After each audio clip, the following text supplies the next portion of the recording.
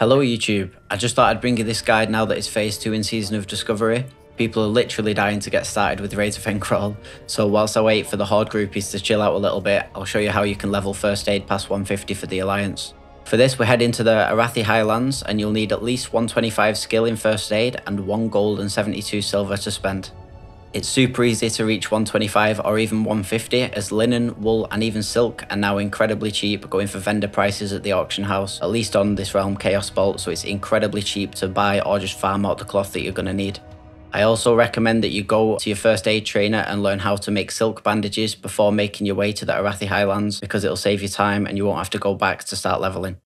The guy you're looking for is called Deneb Walker. He's tucked away in this ruined castle.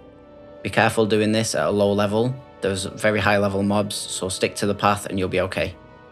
So there's some broken doors at the entrance of the castle. You just want to go through those, under the bridge, and take your first right. Then through the next set of arches and right again. Keep following this path until our third and final set of arches, over the bridge, and Mr. Walker will be sat waiting patiently. Whilst you're here, talk to the lad. He's going to give you expert first aid training and also 2 manuals, the heavy silk bandages and mage weave bandages.